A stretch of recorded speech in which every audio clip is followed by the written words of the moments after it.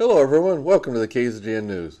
Today we'll bring you news of the next GSA meeting this Friday, the major accomplishment of SpaceX last week, news from the police department, election news, today's KZGN Talking Points editorial, weather, sports, and much more. From the Rademacher Hills to Bee Mountain and the mighty Sierras, Ridgecrest to Inyokern and China Lake, this is your news for the Indian Wells Valley with the KZGN News crew. Hello, I'm Tom Whitney. Thanks for joining us for the news affecting Ridgecrest and the Indian Wells Valley. Well, the next meeting on the formation of our local groundwater sustainability agency is just a few days away. It is scheduled to be this Friday. It'll be held at the Ridgecrest City Hall and start at 5 p.m. and go to about 7 p.m. People all over are still discussing our water overdraft problem. One person found a document showing the 9 criteria that are required to create a successful GSA. It was interesting and useful. It will be interesting to see if the elected eligible agencies have included these in their draft JPA forming the GSA. So, if you're interested in the formation of this new water agency, plan on attending this Friday. It's at 5 p.m. at Ridgecrest City Hall. Now here's a request from the Ridgecrest Police Department. Recently, the police department has seen an increase in locating people trespassing or living in properties that are supposed to be vacant. People find these vacant properties and just move in. Often squatters move into a property and create an eyesore and health hazard for the neighborhood. In most cases, the squatters will damage or destroy the property, causing the owner an undue financial burden. If you see a property being used by squatters, please contact the police department and report it. If you have a vacant property you would like the police department to check on frequently, please contact the Code Enforcement Officer, Fred Booth, or send a Facebook message to the Ridgecrest Police Department Facebook page. Everyone is encouraged to notify the police department if you see any suspicious people around homes, vacant or occupied. Now, did you get a chance to see the amazing accomplishment of the SpaceX Corporation's landing of their rocket? It was amazing. So you're seeing live footage of Course I Still Love You, our drone ship, waiting for where's the engine? Slow it down, lights are deployed.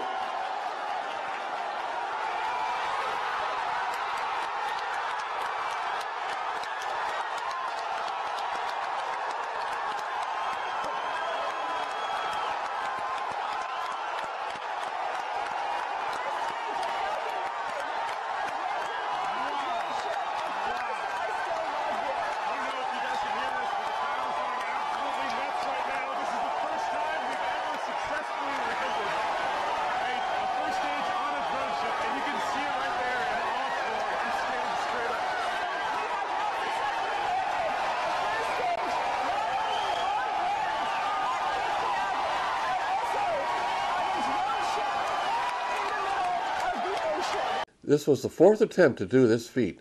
Do you realize how hard it is to bring back a tall rocket like that, perfectly upright, hit a spot in the ocean, and burn just the right amount of fuel to have it softly land? This is amazing. Stay with us. Later, today's Ridgecrest Talk will be a full half hour dedicated to this amazing accomplishment. The entire video of the launch, deployment for the satellite, and the landing of the rockets will be shown. Well, what's new in the elections? Trump and Clinton are showing huge leads in the next election, which will be New York. At stake are 95 delegates for the Republicans and 247 delegates for the Democrats. New York polls currently show Trump with 54%, Kasich with 21%, and Cruz with 18%. If Trump gets over 50% in the election, he could take all the delegates. If he is under 50%, the delegates could be proportioned off. For the Democrats, the polls show Clinton leading with 55% to Sanders with 41%, but polls do show some closing in of the margin for Sanders. For Democrats, the current delegate count is Clinton with 1,287 and Sanders with 1,037. The current delegate count for the Republicans show Trump with 743 to Cruz with 545 and Kasich with 143 delegates. The real turmoil now is the Trump organization calling foul over the process in some states like Louisiana and Colorado. In Louisiana, Trump won the state by 3.6%, but the RNC is issuing delegates in a manner that will give Cruz 10 more delegates than Trump. Whether they have rules to back up that distribution, there is still something wrong when the winner of the vote of the people doesn't at least have one more delegate than the loser. Then in Colorado, The system is set up to allow for no real vote of the people. Only delegates are chosen, and these people can be replaced by state Republican leader if they don't vote the way the establishment wants them to vote. Here's a video of one disenfranchised Trump delegate. A Colorado Trump delegate left the convention hall in disgust Saturday after his name was removed from the ballot and replaced with that of a Senator Ted Cruz supporter. Larry Wayne Lindsay said in a video posted to YouTube that he'd been a Republican delegate representing Douglas County for 15 years, as well as a lifelong member of the party, but he's had it. Well, good morning, everybody. It's been a real long time since I've been this pissed off. I'm here at the state convention in Douglas, well, down in Colorado Springs, Colorado, at the World Center here. And I've spent the last hour in line. Douglas County didn't even have a table for their delegates. They've got some guy standing out there with a stick and sign on it. And but I've spent the last hour trying to get my credentials so I can get in and get a vote today. And I guess my precinct captain made good on her threats. My name is no longer on the roster as a delegate. I have been removed and replaced. My vote nullified because I voted for Trump. And so now I'm driving back home. There's nothing else I can do here. I am unbelievably pissed. This patty bunch of little piss ants over here, if they think they're going to get away with this, they're sadly mistaken. I'm going to raise holy hell about this to everybody that I can get to listen. I'm sick to death of how dishonest and corrupt these people are in Douglas County for the GOP. I'm ashamed to call myself a Republican, and after this election here, I won't be. I never will be again. I've been a lifelong Republican all of my life, and this corrupt bunch of thieves is not even worth fighting for. I find another party that believes more like I do. I've had it with them. But Jan Morgan, you're not going to get away with this. I'll find somebody who'll listen to me. I'll find some way to hold you accountable for this. That video proves that Trump isn't just being a sore loser. There is something rigged in the nomination process. So that's the latest on the elections. In news from the Indian Wells Valley Water District, they have this announcement. With the start of April, the summer water restrictions go into effect. The Indian Wells Valley Water District wants to remind everyone of the summer water restrictions. Outside watering can only be done on certain days. Even home addresses can water on Tuesday, Thursday, and Saturday. Odd addresses can only water on Wednesday, Friday, and Sunday. You can only water during the hours of 8 p.m. to 8 a.m. No watering on Mondays. Make sure to not allow any runoff into the street. All water must stay on your property. And remember, there is also no outside watering within 48 hours of any rainfall. The Water District wants to remind everyone, don't waste water, use water responsibly. If you see water violations, go to the IWVWD website and report it. Violators will be cited and fined. Now stay with us. After the break, we'll have the 134th KZGN News Talking Points editorial.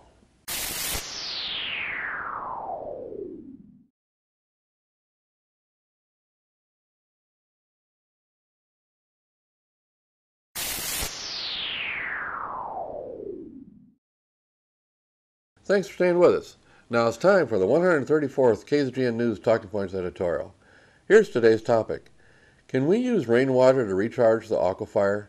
And what about the water in the Bowman flood channel?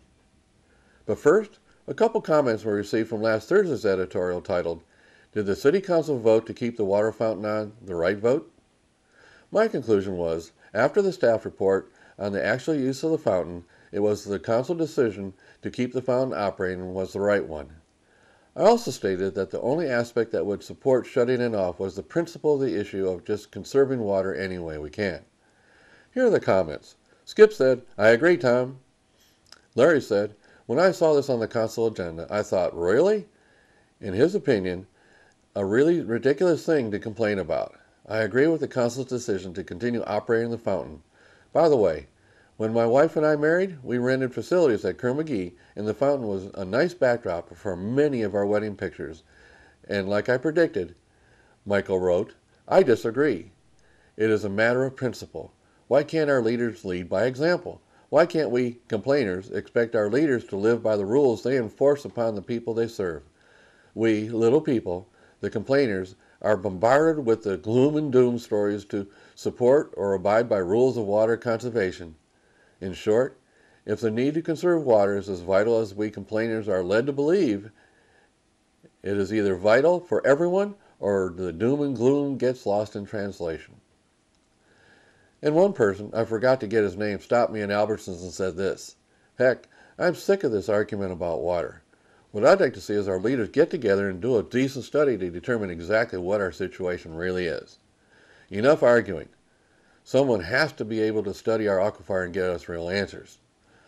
I guess I agree with that sentiment. So that's the couple comments I received. Now, speaking of water, here's today's topic.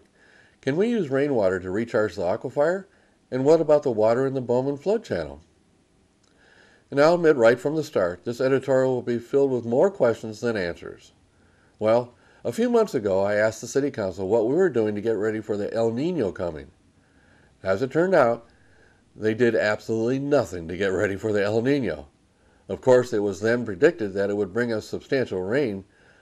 Well, that really didn't happen. We did get some decent rain, but not the huge El Nino predicted. But I have to say, the council did nothing to get ready to capture the rainwater we received. Every water analysis states that 70% of the fresh water California gets every year flows out into the ocean. California does not have and will not build sufficient water storage to capture that water. What about the city? I have to wonder, can we inject rainwater into the aquifer? I can't seem to get a good answer to that. And I asked the council, what about the water the Bowman flood channel stores when it rains? Why can't that water get used somehow instead of just letting it sit there and evaporate? Could a drain or a well pipe be installed down into the aquifer and let it drain into the aquifer? I guess one of the first concerns that would be raised is what contaminants might be in the water when drained into the aquifer. That should be a concern. But then there has to be a way we could inject the water into the aquifer. Now, will it help much for the overdraft? I don't know. I'm not a water study guy. However, just like some folks preach principle in water conservation, wouldn't capturing that water and injecting it into the ground be a good thing? Has the City Council looked into this idea? I don't think so. Has anyone looked into the idea? I haven't heard anyone discuss it yet. The Council has discussed building a new sewer plant. One of the options was tertiary treatment of the water to make it suitable to be injected back into the aquifer. That is a pretty good thing to look into. But if the city is willing to spend millions of dollars building that option to the new sewer plant, I can't understand why we aren't looking at the water in the Bowman flood channel for the same purpose. The Bowman flood channel is designed to run the water into the area of the city's old sewer plant on County Line Road, out by the animal shelter. And it is there that the city's sewer plant on the base pumps water back into the area by the shelter to grow alfalfa. Why can't we drill a well there and inject the water into the aquifer? Now, I'm sure someone will add that there isn't enough water to be cost effective. Well, think about this.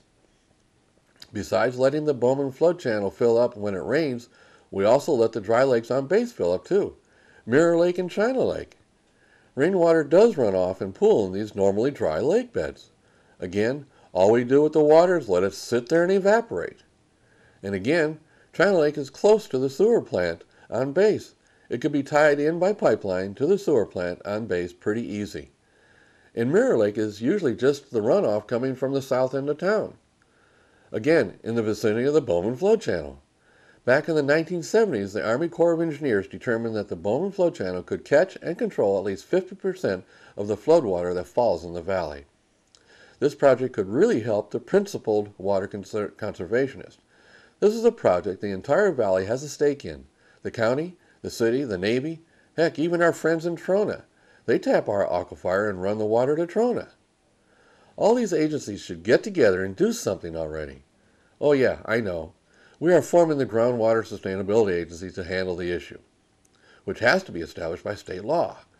But do you realize we are now over 6 months into setting up this agency and the main parties are still just discussing the legal document we are going to use to establish the agency?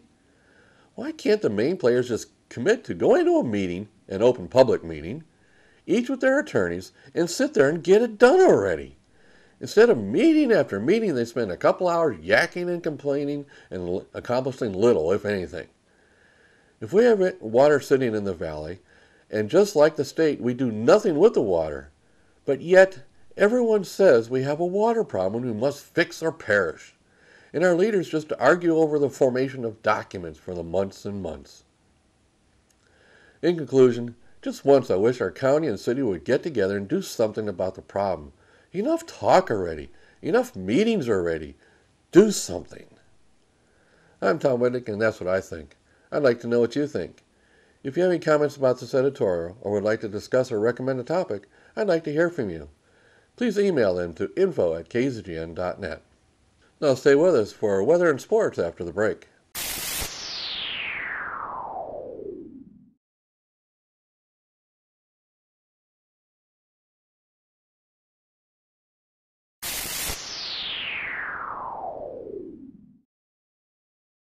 Thanks for staying with us. Now here's Lane with the weather. Thank you, Tom.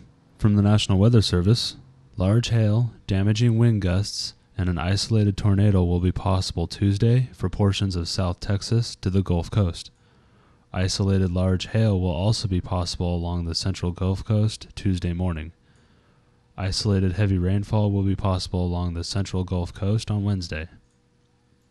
Temperatures across the nation. Carolinas at 64, Georgia is 71, Arkansas is 61, Northern Texas at 51, Arizona at 74, and Los Angeles at 68. And for us locally, tonight, mostly clear with a low around 54, south-southwest wind 10 to 15 miles per hour with gusts as high as 20. Wednesday, mostly sunny with a high near 81, west-southwest wind 5 to 10 miles per hour. Wednesday night, partly cloudy with a low around 55, west-southwest wind 10 to 15 miles per hour with gusts as high as 20. Thursday, mostly sunny with a high near 74, west wind 15 miles per hour with gusts as high as 25.